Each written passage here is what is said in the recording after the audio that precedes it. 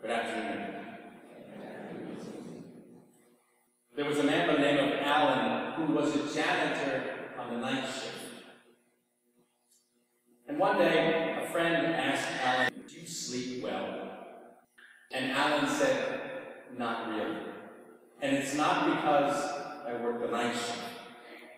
You see, when my son was little, they used to talk a lot about crib death. I was so afraid he'd stop breathing in the middle of the night that I'd wake up every 15 minutes. I would think to myself, what if he dies and everyone knows that I'm a horrible father? I have to live the rest of my life knowing the child died on my watch." And the friend said, "Well, how old is your son now?" And Alan said, 22. Jesus uses 3 exclamation points in today's gospel and says, "Be watchful, be alert." And then the last word of the gospel, once again, watch. We have to be attentive and alert.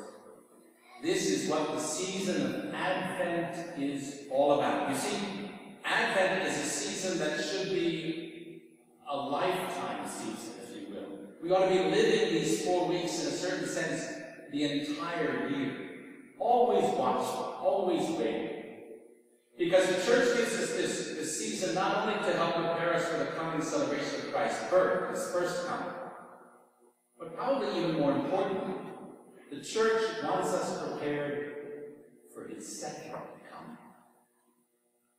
Be watchful, be awake, watch. Jesus tells us this rather brief parable about a man who travels abroad. That's Jesus himself. He has left us at the ascension. He's traveled abroad and is now at the right hand of his Father, waiting to come again. And in this period of time of waiting, he has placed, he says, his servants in charge of his house. Who are they? You and I. He's charged his gatekeepers to be on watch as well. And they are the bishops and pastors of the church, the gatekeepers, to be watchful of his church. Does the parable give us a time? Does it give us a date? No. As a matter of fact, it tells us to be watchful at all hours of the night, whether the Lord will come in the evening or at midnight, at cockcrow or in the morning. Can he not come suddenly, Jesus says, and find you sleeping? In other words, we don't know the day nor the hour. Our Lord is very explicit in the Scriptures when he says, only the Father knows the day nor the hour. Our job is not to figure out exactly the time that he's going to come again. Our job is simply to always be vigilant. Unfortunately, sometimes Christians think that they can figure out the exact time of his second coming. As early as 204 AD, there was a bishop who said to some of his faithful, "Come with me into the wilderness, sell all of your lands and your possessions, because the Lord is about to come." Did he? No.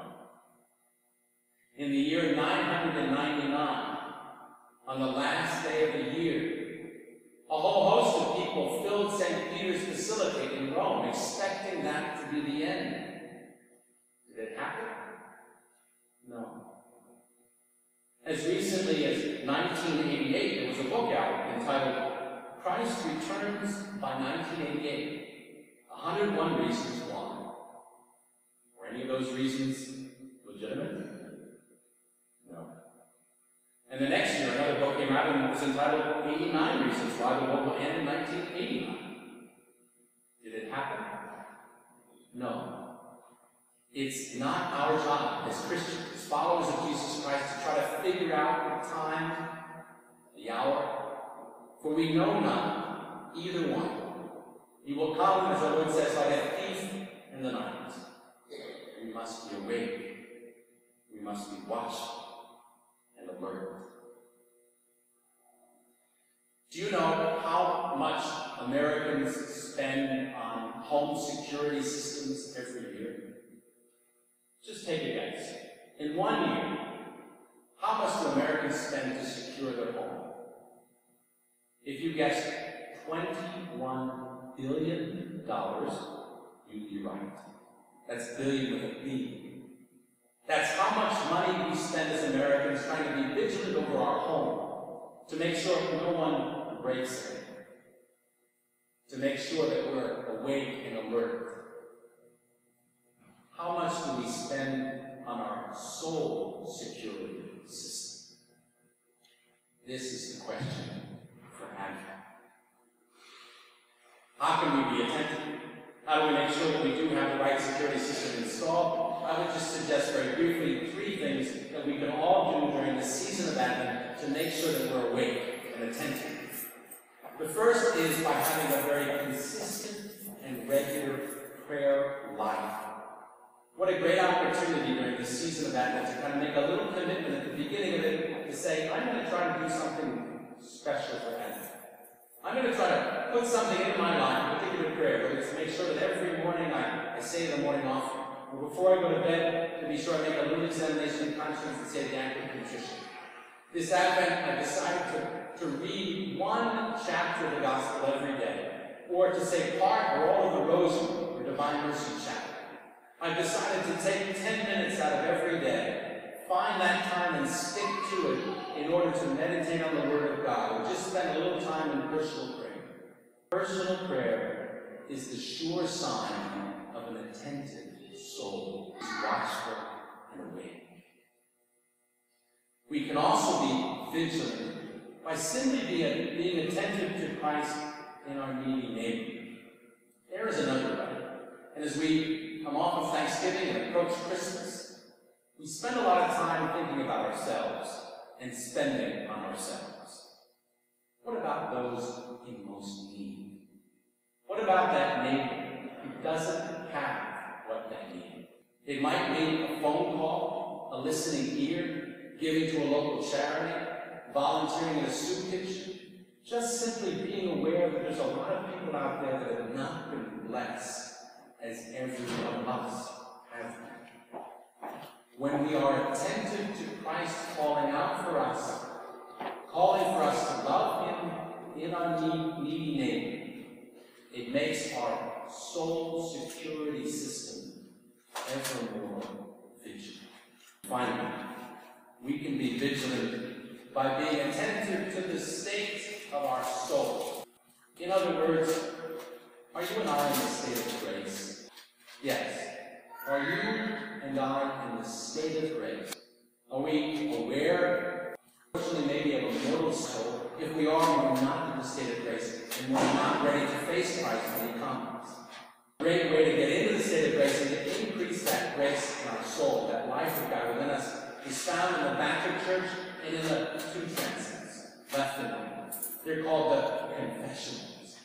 And Father Izaki, Father Tolentino, and I have committed ourselves once again during Advent to be available before every Sunday Mass in this season. There'll be at least 1, if not 2 of us available to hear your confession. Plus, all the time we'll be spending the confessional before every daily Mass, every Saturday from 3:15 to 4. We're going to have a special penance service during Advent. There are special hours right before Christmas for confession. Those doors are doors into a sure and certain soul security unity. If we're in the state of grace, we are vigilant, watchful, and are ready whenever the Lord will come. So, my brothers and sisters, my dear family, by our consistent and regular prayer life, by listening to Christ's call for love in our neighbor and be attentive to the state of our own soul and coming to the sacrament of penance, we will not only welcome Christ well on Christmas Day, we will be attentive